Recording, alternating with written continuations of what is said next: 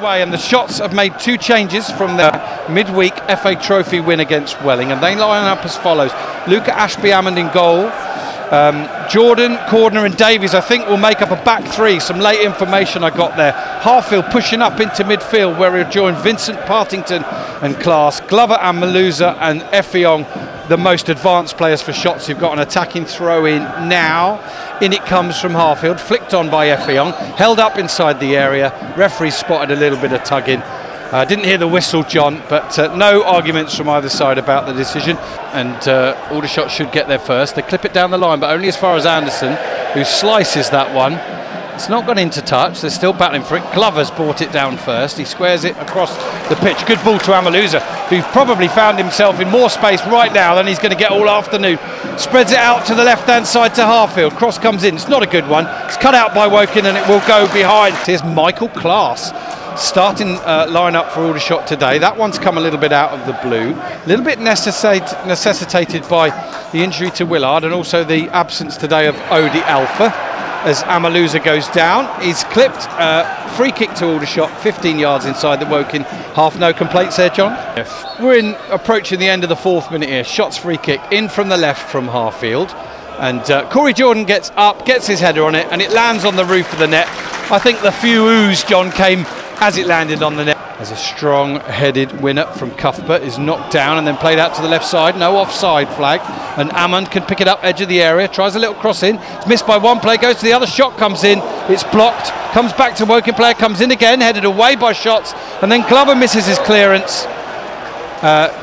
Davies doesn't, but the flag's up for an offside anyway. Can you hear me okay, John? Yeah. Yeah, I'm talking to you a couple of times, and I'll just turn you up with the mixer. There we go.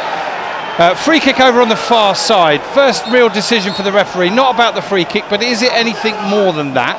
As I was just adjusting so you could hear me better, John, did you see that foul? Can you tell the viewers about that? Well, I just think it was obviously a mistimed tackle, no more than that. And to say again, it is a derby game. You're going to be probably a little bit more on it than otherwise might be the case. I think the referee's going to... He's having a strong word. Yeah, he is. Nothing more with the Aldershot skipper Joe Partington. Has he got the book out there? He has. Yeah. Now that's not ideal for Joe Partington, the Aldershot skipper. Giant and bright floodlights here at the EBB, the Boxing Day derby. Shots against Woking. 7th minute. In comes the free kick from Woking, headed back across and half cleared. And Woking might get a shot away here. It's narrowly. It goes wide and it's put behind by Harfield. He blocks it well, stops the cross coming in. Crawley and from Dorking.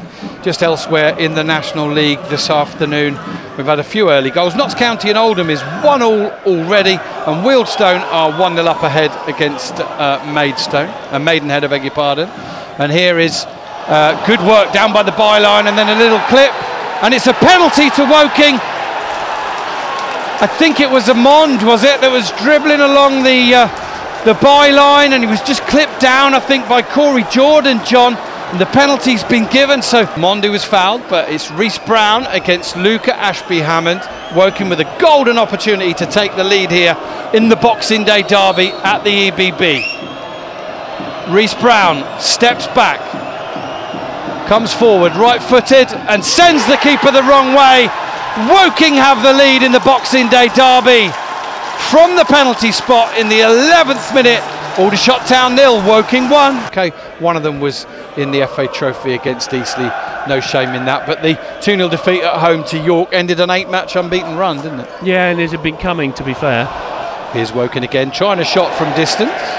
It's Purig Ammond, who lets fly with a half volley, always going over and into the no man's land in the East Bank end. Sorry, John. Vincent, and good early passing means that Michael Class can direct the ball out to Glover, who does well to keep it in. He finds Archie Davies, who skips one pass, then gives it back to Glover. Glover inside to Class, who's taken out rather horribly by a Woking player. That's going to be a yellow card for sure as well. Free kick to the Shots, out on the left-hand side. Harfield with the ball in low, missed by a lot of players, missed by everybody. A packed penalty area. It's gone through everybody, even though it didn't have that much pace on it. Picked up now by Amaluza. Squares it, in it comes, and it's plucked out of the sky, near post by Ross. Goal kick to the Shots for the benefit of our online listeners, taken by Ashby-Hammond. headed down. Class feeds Davies, who gets his feet in a little bit of a muddle, but manages to keep it in. And it's a poor back pass. Just got enough to get through to Ross. Dorking 0, Eastleigh 1. Thank you, Warren Muggleton. As our radio listeners rejoin us, it's still Shotts 0, Woking 1 here. Ryan Glover chasing the ball down the right-hand side. He keeps it in, down by the byline. Now he wants a bit of support. He gets that from Michael Class, who escapes one challenge. That's late. Nothing given. Has the ref blown his whistle? He has blown his whistle. He blowed it late, and John, he didn't blow it convincingly. He's given it the other way. Wow, John, just give your take on that one for us. Well, I definitely thought it was a dive in. I think it was. Oh, he's pointed the wrong way. It is an Aldershot kick, and that's a human error. He's entitled to make that. Ross McNeely won't be happy with that in his first derby. Good cut out there by Daly, and Woking come forward, but now Partington wins it up, and he goes down and wins a foul. A foul that there's no doubt in my mind he was quite cleverly looking for, but a foul that nevertheless the referee was well placed to give, just 5 yards away. Corey Jordan holds the ball up, good composure from him. Scunthorpe have taken the lead against Chesterfield, who've equalised within 5 minutes. It's 1-1. There's a ball through to Michael Clark. Good control, he's into the area, he's onto his left foot, back onto his right. Has he had too many touches? He's still got it. He's played it back to Archie Davies. Davies with the clip cross in, headed away at the far post by Kellerman. Should be kept in by Amaluza. Goes back to Harfield. Harfield with the cross in. Flicked on, missed by a couple of players. Goes through to Ryan Glover. The Shotts' best spell of the game so far. Glover on the edge of the penalty area, looking to get inside the penalty area. Clips the ball in, headed away by Ince. Woking to get in there first. Cleared forward. Amond chests it into the path of Kellerman, whose pass forward is going to go straight to Corey Jordan. A tug on Reece Brown's shirt, but he's come away with the ball anyway. Good skill from him, weaving his way around. Tries a 1-2 in the edge of the penalty area. Doesn't quite fall cleanly for him. Shot comes in, into the side netting from Daly, who knows where that goal is. His radar slightly off on that occasion. We'll guide you through the half-time updates from elsewhere. But for now, we'll concentrate on these last couple of minutes. Ball spread out to the left-hand side. Amaluza picks it up inside the penalty area. Good feet from him. Tries a shot. It's weak. It's on target. It's weak. Here we're in the dying seconds at the end of the first half for Shotts. Ball in. Can Effiong get there? John, as that ball came in, you wondered if it had slant towards Effiong, but it didn't. Ross got there first. Yeah, but more promising signs from an Aldershot perspective. Goal kick to Woking, which Ross will take. And there is the half-time whistle. And the Woking line-up. Craig Ross in goal. Back four of Casey, McNerney, Cuthbert and Moss. Midfield four of Daly, Ince, Kellerman and Anderson. Reece Brown playing just behind Podrick, Amond, and here's Woking quickly on the ball. Neat footwork from Reece Brown. Little prodded pass into the penalty area, and Archie Davies does well. Plays it off of the Woking player. Goes behind, and it'll be a goal kick to the Shotts, who will be desperate to make a better start to this second half. Now Corey Jordan's got it, and he finds Archie Davies in the right back position into Glover, into Class. Then a good ball to Vincent. Just broken the lines nicely there. Vincent out to the left-hand side to Amaluza. Quick footwork from him, goes left, goes right, prods the ball into Vincent, gets the ball on the edge of the area, does well to hold it up. Feeds Partington, who slips it out to the left-hand side. Can Harfield make room for a cross? No, he goes inside to Amaluza. He's one-on-one against Kellerman. Plays a ball into the penalty area to Class. Class there onto his right left foot, then he's lost it. And it's cleared away. Great work by Rowan Ince. But forward and only as far as Cordner. Cordner beats one. Second challenge comes in. Now he squares it to Vincent. Vincent, edge of the area. He's going to have a shot left-footed. It's high and it's wide. To Woking, which Dan Moss will take. Reece Brown can't quite hold the possession. The ball breaks to Frank Vincent. He squares it across to Archie Davies, who comes forward over half-time. So over halfway, beg your pardon. We'll go very shortly to Meadowbank. Cross comes in, drops at the feet. Effiong can't quite hold it up and set one of his other players. I think it's going to be open and stretched in the second half. There's a long ball forward from Woking, and Cordner will deal with that one. They've won it back, and they go again with Jermaine Anderson, who goes down to ground The referee was well placed to realise that he'd lost possession of the ball before he did. Early ball in, Effiong's chasing it, is in the penalty area, and Craig Ross does brilliant. He lunges in front of Effiong and gets there. Effiong trying to put his body there and invites some contact, and in any case none of it would have mattered, John, because the flag's up on the far side for an offside. Here's Harfield with the free kick out on the left touch line. It's a deep free kick. It's headed up in the air by a Woking player, only as far as Frank Vincent. He thinks a good ball into the air, finds Amaleuza, and is somehow bundled wide. And do you know what? I think it's Corey Jordan who got the effort in, but a Woking player got immediate contact to deflect it behind. Header won by Moss, and then Klaas wins the next header. Effiong comes in and wins it, big, strong, flicks it over the top. Onto it is Amaleuza, he's into the edge of the penalty area, shoots, and it's a great block. It's a really good block from one of the two Woking centre-backs, McNerney. 1-0, here's Kellerman. He's lost the ball to Partington, who's fed Ryan Glover. Aldershot need to get it out to the right side, as they do now. Well spotted, Ryan Glover. That's where three players of Aldershot were free. One of those is Amaleuza. He's come back to get the ball. He's looking to skip past Anderson if he can. He's gone past him. He's evaded another challenge, but he's going across the pitch. Now he's got to go back, and Partington's got the ball. Still shots nil. Woking 1. We're in the 64th minute. Ball forward is cut out by Ince. Good, solid game in the heart of midfield. His ball forward's not good enough though, and it finds Partington, who feeds Vincent. Vincent out to the left-hand side to Harfield. A lot of yellow shirts there, not many Aldershot. And Aldershot have brought the extra forward on, but they've not been that brave at the moment with their formation, John. There's still Aldershot players spare in the back line and the defence. Now they've worked it well. Here's Archie Davies on the right-hand side. He just wants a nice pass inside. He does so, but it's Frank Vincent's got to go back 5-10 yards to get on the ball. A sloppy pass now into Glover. First time pass from him to Cordner. Cordner threads it out to Davies. One touch, he should be able to get a cross in here. He does. In comes the cross. Headed away by McNerney.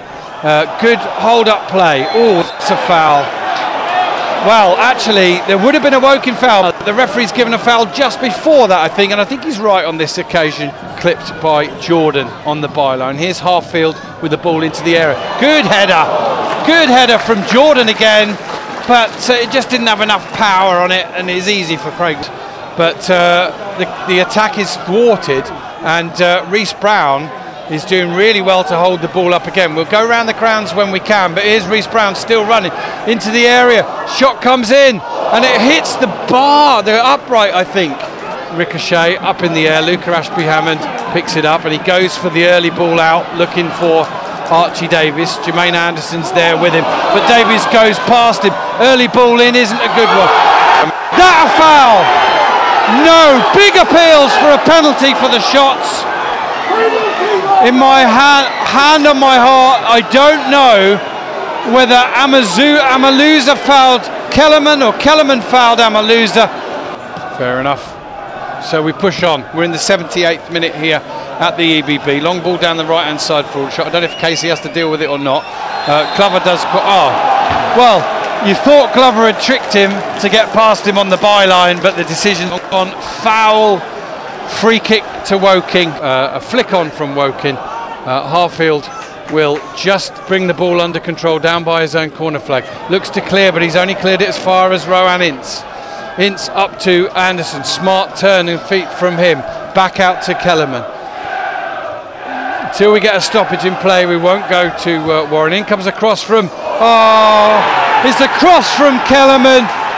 And Corey Jordan has had a horror afternoon, is tried to get onto it, tried to clear it, and it's deflected up and in off the upright, and it doubles Woking's lead. I'm sure that's the game wrapped up now. Fortunately, it's backfired for Aldershot, who, if I'm really honest, weren't showing a great chance of getting back into this one. Here they come now, though, with Amaleuza in the edge of there. Paniatu goes down, and the referee gives a free kick against Paniatu. That's the one thing it definitely isn't. Was it a foul on Paniatu? Probably not, John, but I can't see where Paniatu fouled. Either way, it remains shots nil, Woking 2. Glover shapes for the cross but doesn't play it. Now he goes back to Vincent. and Aldershot are doing exactly what John Moore said they had been doing, huffing and puffing. Here's another cross in from Archie Davies, header on. Effiong goes down, and this time it is a penalty, and that looked soft, it looked clumsy, but the referee's given it, and he's also going to show a yellow card, and he's showing that yellow card to Dan Moss, who gets the second yellow. So some brief late hope here for the Shots. With 3 minutes to go, they've got a penalty, and Dan Moss has picked up a second yellow. Effiong, who scored in this derby for Woking previously against Aldershot, now has the opportunity at the East Bank end against his former teammate and colleague Craig Ross to bring Aldershot back into this with just a minute or so plus added time to go. Up steps Ini Effiong. You know from the cheer that he scored high in the netting, high up away to Ross's left. Goal for Aldershot. Aldershot Town 1, Woking 2.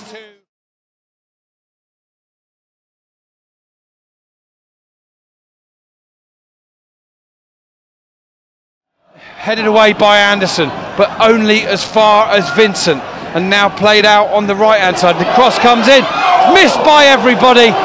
Slight deflection, maybe off a Woking player. Amaluza, he plays it out to Harfield. Harfield with the cross, in it comes. There's Jordan up again, and another header comfortably saved. In these dying seconds, Daly competes well for the ball, but it breaks loose to Archie Davies, and then it's blocked well by Daly, all the way to Ashby Hammond, who plays it forward. Header forward from Rowan Ince, only finds Tyler Cordner out to the left to Harfield. Harfield into a bit of space to Amaluza on the left side. He looks to beat his man, he goes past one, then he's challenged again. He's won a free kick for the Shots, and it's all going to come down to this, listeners and viewers. Ollie Harfield's going to lift the ball into the penalty area. Shots 1, Woking 2, dying seconds, in comes the ball, and it's headed wide, and there is the final whistle. Aldershot want to corner, Woking get what they want, which is the final whistle. Are you in with a shot? Look below for more information.